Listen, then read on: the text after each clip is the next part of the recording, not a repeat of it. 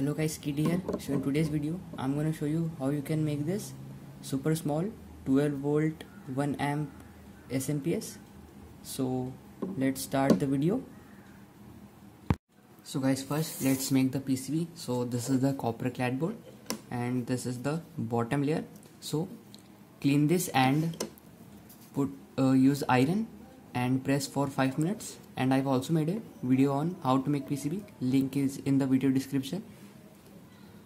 So guys, after 5 minutes our bottom layer is printed. So now put this in ferric chloride and then shake it for 20 minutes.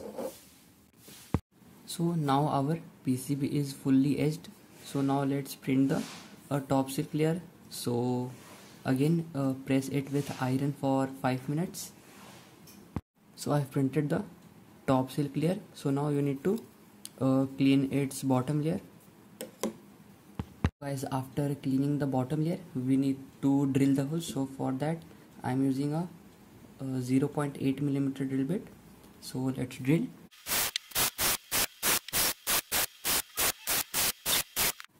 So I've drilled all the holes as you can see. So now let's mount all the components.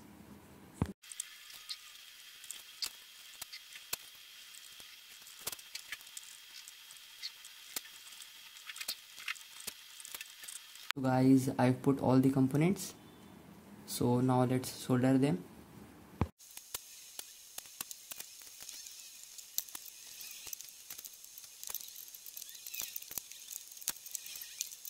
I've soldered all the components.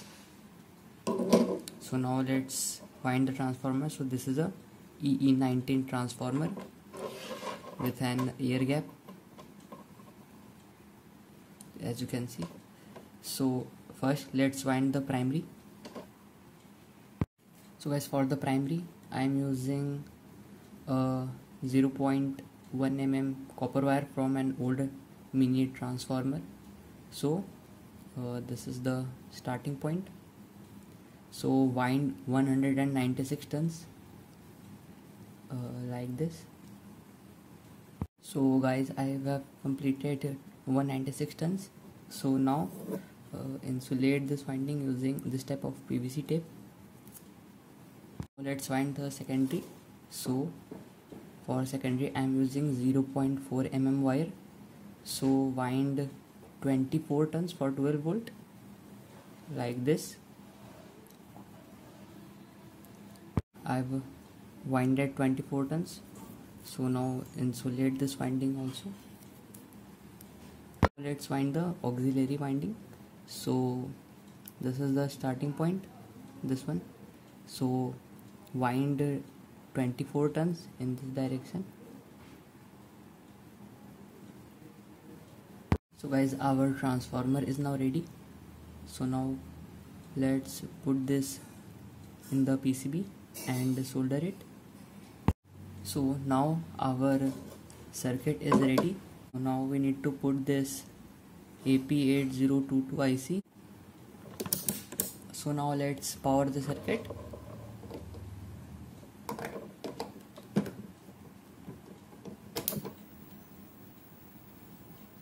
As you can see, the output LED is on and the output voltage is 13.6 volts. So it means our circuit is properly working.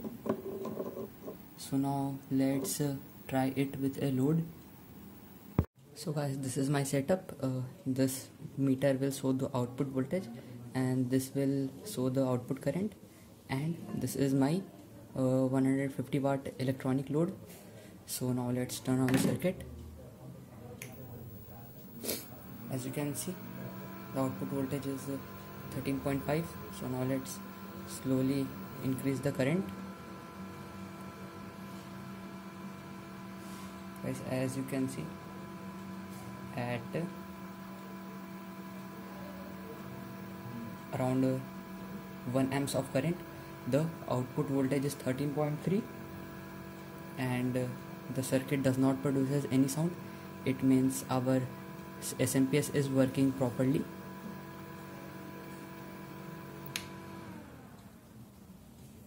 So guys, this was my today's video, and if you like this video, please like, subscribe and share with your friends. And if you have any question regarding this SMPS, then you can ask me in the comment section. So thanks for watching.